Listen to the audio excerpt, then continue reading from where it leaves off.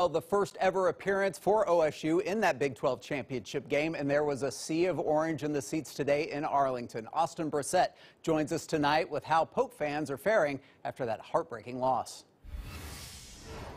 The Oklahoma State Cowboys come up short in today's Big 12 championship game by literal inches, losing to the Baylor Bears 21-16. Now, the Oklahoma State Cowboys won't find themselves in the college football playoff, but fans are saying they're still proud of this team for what they called a magical season. Though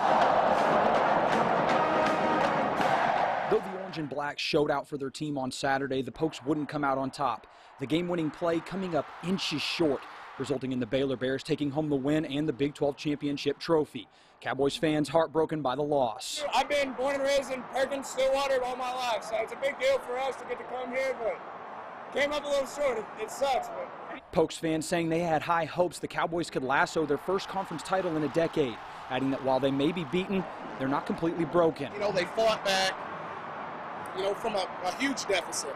So that shows they have fight. Gundy's done a good job. Pushed a couple different play calls there at the end, but I'm proud of Oklahoma State. With the Cowboys' hopes at a run for the college football playoff dashed, fans saying they're still hopeful for a berth in a big bowl game to end the season on a high note. For them to come out here and perform the way they did, I'm super proud of them. I think the season went very well, and I'm hoping for a great bowl game for them. Come out with a win, and end the season on a good note.